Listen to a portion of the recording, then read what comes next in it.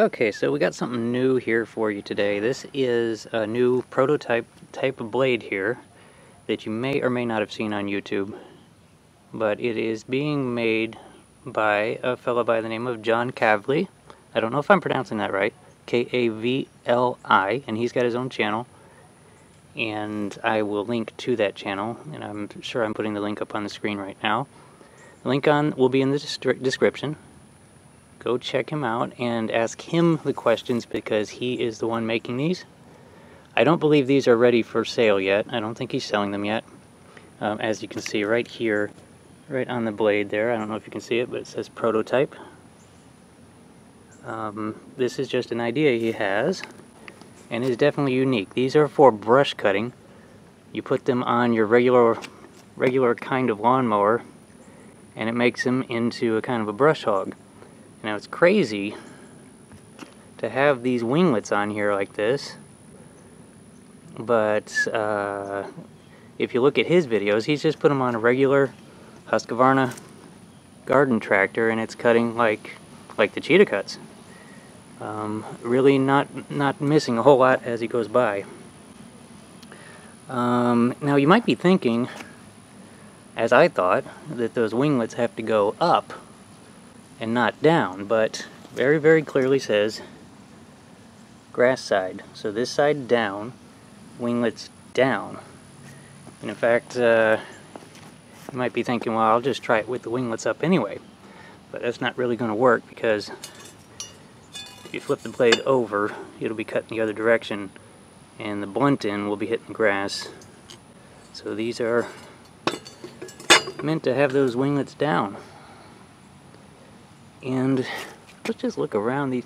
Now the blades, this is something I asked him. Say this one is sharpened on the top, this side of this blade. Look over to the other side. It's actually sharpened on the bottom, right down to the winglet. And I asked him about this, and he was saying it's basically the idea behind a saw blade and binding, sharpening opposite directions as they go by, so it doesn't bind. And if it was really thick, really wet stuff, I think that would kind of come into play. On dry stuff, not so much. But it also has, look at this, it has a little bit of an arc to it. And they all have that, all three of them, so it's not like just a fluke. Here? There we go. See there? So I don't know what's going on there. I just noticed that. And I think that has something to do with making up for the height of cut being kind of changed a bit by the winglet facing down, because otherwise it'd be facing so far down that, well, what would you do with that? Anyway, it also has the wing on the top to provide some kind of lift, suction, and out the chute, I hope. How it's going to work, I don't know. It works pretty good for him, from what I'm seeing. Now we're going to be putting these on the Cheetah. These are 21 inch. He asked me what size, and I told him what size, and he made a custom set of blades for me, and sent them all the way from Australia. So, gosh, let's go play. You know, what I'm going to be doing is putting them on the Cheetah. Now, everybody knows that the Cheetah does pretty darn good all by itself. Even with regular stock blades, it pretty much cuts the thick stuff. So, I mean, it might cut even better. I mean, it might be crazy with these blades. So let's go put them on and see how they look and see, I don't know. Let's go check it out. Okay, so there they are. They're on there. And let me talk about a few things. If you can see way over there, something I thought might happen is that the winglet is hanging down below the bottom of the deck. Now, on this particular mower, there's really only one setting on, well, there's really two settings for the height that you put the blades on. It doesn't have all those interchangeable washers, just one big giant one there. That big thing you see there is a spacer. And when that's on, which is the way you normally set it up, the winglets, the teeth are sticking down below the bottom of the deck, and which is sort of fine as long as you're aware of it, but it can hook on your, you could hook on your deck, your expanded metal deck, as you're getting on and off the mower, or on and off the trailer. Sorry, I'm at an odd angle here, but I guess you have another option here. I kind of mocked this up here. To leave the spacer off, you can see there, takes your height of cut up about an inch, inch and a quarter, or however big that spacer is. And that works. I mean, it bottoms out on the, what is it called, the bearing. I'm not going to do that. I'm just showing that as an option. I'm going to put the spacer back in before I mow. So anything you see me mowing here will be with the spacers in, like those there. I just wanted to mention that. That does, let's see over here, bring the winglet up under the deck if you wanted to do it that way. But I'm just going to be careful and do it that way. So, alright, they're on there. Let's go play. Okay, so here we are. I've got a area here that looks like it's got a pretty good assortment of stuff to test with, from the high grass to some stuff that's a little bit ridiculous, and we'll just see what it does. Now, if you're wondering what height I'm cutting at, this all the way up, the cheetah is 5 inches. I think that what I'm going to do, because that tooth is sticking down like that, where is it? Can't find it. There it is. I'm gonna call that an inch. And so normally I would cut stuff like this at about 3 inches. So what I'm going to do is I'm going to cut it at 4 inches. You know, an upside down 4 inches. And so if you're wondering what's happening, what height I'm cutting at, that's the height. So we'll start like right here, and then we'll work our way around.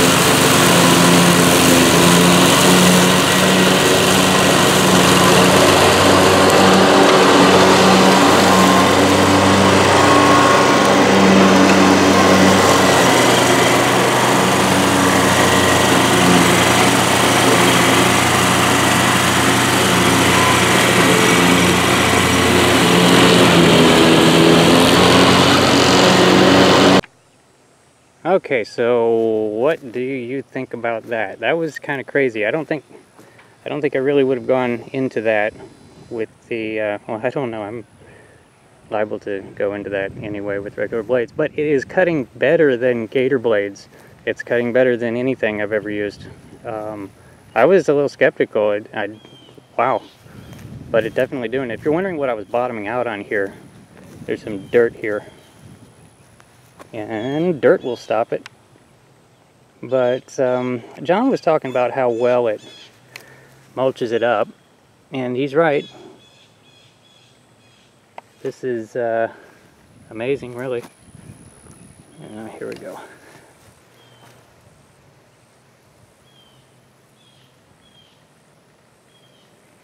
So, you know, definitely bush hog, definitely a rough cut. But if you remember this area up here, up there by the truck, cut really nice as a finish cut up there. Really kind of amazing. Anyway, I'll go try to find some more stuff to cut. I'm going to leave this just like it is. I can't cut the whole power trail. I'd like to. But, yeah, certainly passes the test, John.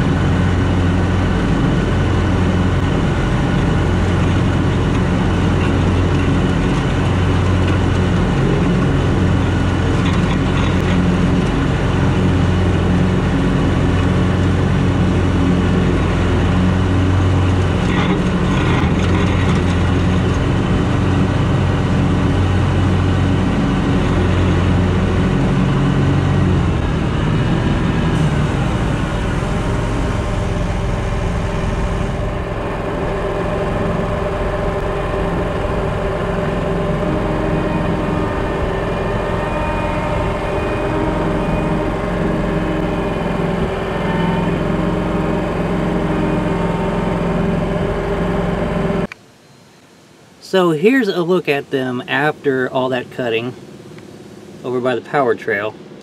And I just wanted to show this just to verify that they're not all bent up. The 90-degree angle is still there. Very tough. Let me see if I can get in there on those. I can't see my screen, but I don't believe, nothing feels out of balance. I don't think anything got knocked out of balance. And we certainly put them through torture test. Real torture test. Worse than I think I've really ever gone through. And it took it with no problem. I am definitely going to use these anytime I have to do some real rough cutting. They do much better than gator blades, certainly much better than standard blades. It's really amazing how it kind of goes through it like butter. Anyway, there's a look at the blades afterwards. I give them an A+, absolute A+. I'm sorry to everybody that wants one right away. These are prototypes. As you can see, we've even got a kind of a defect on this one where a guide or something was running along the blade when sharpening it. But I don't think you can buy these yet, but everybody go to John's channel and bother the daylights out of him. Ask him questions, and he'll let you know. He's the one doing this. So I have that on the screen, I'm sure, and it's in the description, and it will be on the end screen. So everybody go over there and talk to him. Anyway, over here by the park now, and I'm thinking I'm not done playing. I'm looking at this over here, and I just gotta mow that. Just that. Then I'll stop.